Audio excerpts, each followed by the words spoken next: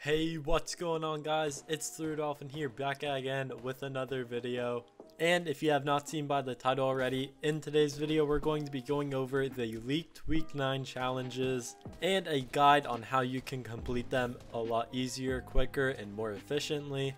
And also guys, make sure to leave your Epic Games username down below in the comments and I will add you and help you out with these challenges. Also guys, don't forget to hit the subscribe button with the bell notification on, that way you're notified every time I upload.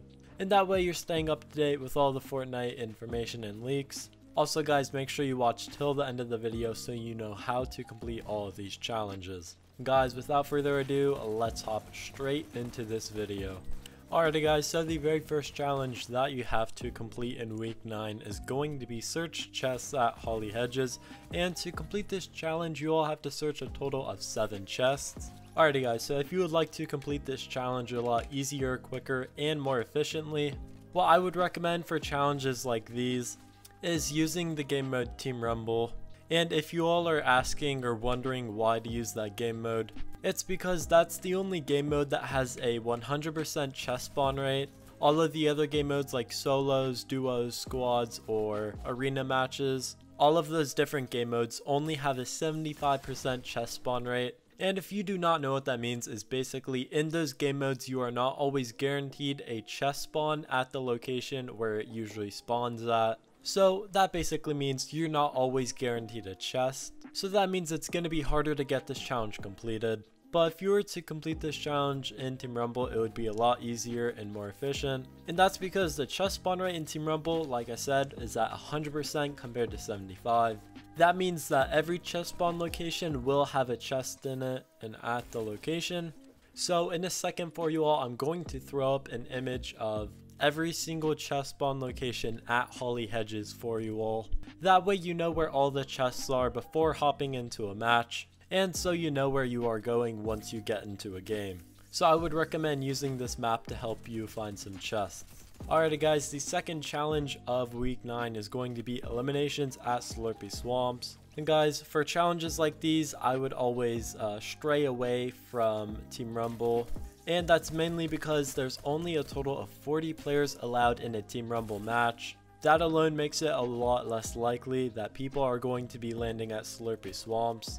So if you try to complete this challenge in Team Rumble, you will be able to, but just so you all know, it's going to take a while longer than if you do it in a normal match. And that is because the player amount in a lobby, if you all do not know, is 100. So that basically increases your chances a lot more of getting kills at Slurpy Swamps. So overall, that will result in you completing this challenge in fewer matches. And most of the time for these challenges, it only takes me about a match or 2 to get them completed. But like I said, for this challenge, you can complete it either way. But I'm just letting you know the most efficient way and quickest way to complete them. Alrighty guys, so the third challenge of week 9 is going to be collect floating rings at Steamy Stacks. And to complete this challenge, you only have to find a total of 1 ring. Personally, I'm not sure where the rings are going to be at because currently they are not in the game files. The only thing that is referenced to this is the challenge itself.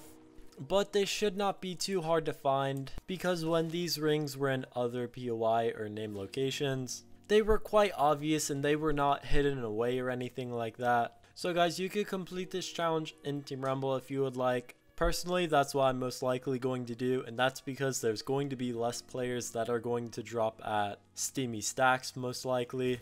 And if anyone does drop there, it'll be easier to kill them because the players are less experienced that are in Team Rumble. So yeah, I would suggest using Team Rumble for that if you would like to complete it quicker and easier. Alrighty guys, so for the fourth challenge of week 9, we have use Silver Surfer's board in a single match. Now, if you all did not know, Silver Surfer's board is basically a power-up that you can get in a game or in a match. I'm pretty sure, I'm not certain though, but you can either get these coins at the Harriers that drop down on the Fortnite map or Stark Industries, but I'm pretty sure it's the first one, which is the Quinn Jets.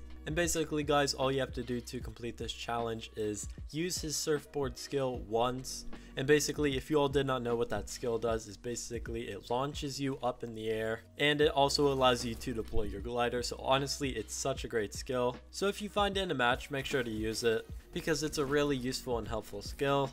And also guys, I'm pretty sure you cannot complete this challenge in Team Rumble because at the moment, I'm pretty sure all bots are disabled in Team Rumble, and that also means that Stark's robots will be disabled. So if that's true, then there's no way that you will be able to get Silver Surfer's skill ability because of that. So do not try and complete this challenge in Team Rumble. Alrighty guys, so the 5th challenge we have for you all is land at Sharky Shell and finish top 25. Alright guys, so basically if you all did not know, Sharky Shell is at the top left of the map. And basically to complete this challenge, all you have to do is play one game, land at Sharky Shell, and finish top 25, and you will get the challenge completed and over with. I'm pretty sure that you all can use Team Rumble for this challenge, but then again, I might be mistaken. But if you were to use Team Rumble, you would automatically get this challenge completed if you landed at Sharky Shell. And that's because the game sees Team Rumble as only 2 teams, Team 1 and Team 2. So even if you lose in Team Rumble, you're gonna come in 2nd place. So basically that means that you will still get the challenge completed, and that's because you're in 2nd place. So yeah, you can most likely do it there. And if that doesn't work, you can just do it in a normal game and get this challenge completed. Alrighty guys, so if you all did not know, the 7th and 8th challenges are placeholders. Now, if you all do not know what placeholder is or what it means, and most of you don't, which is fine, it's basically a placeholder where the challenge is going to go. Overall, it just means that we are unsure of what the 2 challenges are going to be at this exact moment. But based on previous weeks, we should know what these challenges are going to be like. So my prediction on the 7th challenge is that it's going to be something that has to do with visiting locations. And I'm speculating this because in our previous challenges, we have had challenges similar to this, or challenges that we've had to go to certain areas and name locations to complete them. So that's most likely a general idea of what the 7th challenge, which is the placeholder, is going to look like. So yeah guys, and me personally, what I think the 8th challenge is going to be is deal damage with a certain item or weapon. Once again, I'm thinking this because of previous weekly challenges. So yeah, that's what I think those 2 challenges will be. And the very last challenge of week 9 is deal damage to opponents at Sweaty Sands. And to complete this challenge, you have to deal a total of 500 damage to opponents while there. You can get this challenge completed either in Team Rumble or a normal match. Just so you all know though, Team Rumble will most likely take longer compared to a normal match. So me personally, I'm going to get it done in a normal match, or let it build up over time, but the preference is all yours, whichever way you would like to get it done. Alrighty guys, that was the very last challenge for this video. If you all enjoyed, make sure to hit the like button, subscribe, share this video with all your friends, and I'll see you all in the next video. Peace.